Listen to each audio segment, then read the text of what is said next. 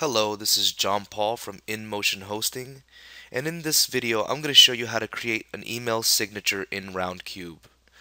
As you can see, I've logged into my webmail dashboard here already. I'm going to select RoundCube so that we can get into the client. You'll get onto this main page here.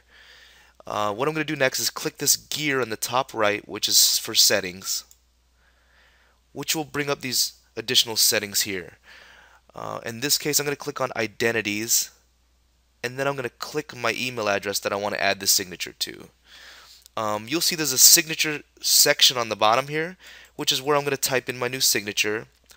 You also have the option here to use HTML in the signature. If you click that, you'll see it gives you a little bit of a WYSIWYG, and you could add some formatting to the actual text. And this is really preference, is up to you.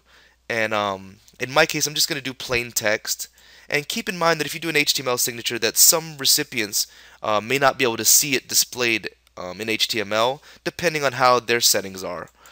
But I'm just going to put a standard signature here. I'm just going to say this is my new signature.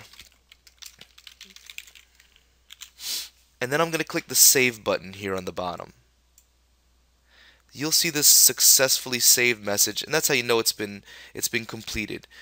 If you get an error, for example, that says the fields are not filled out completely, make sure you have a display name here.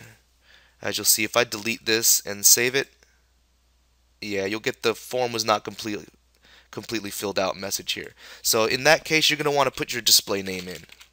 And that's the name that's going to show up along with your email to kind of let the recipient know who it's from. Okay, everything back there. I'm going to save this with my new signature, and then I'm going to go ahead and go back to mail and compose a mail so you can see the new signature on the bottom. And so what I hit was the mail button and then the compose button, and you'll see the new signatures now displayed on the bottom. And that's going to be on the bottom of every new email you compose now. Of course, you could always manually remove it if you wanted to, just for specific emails.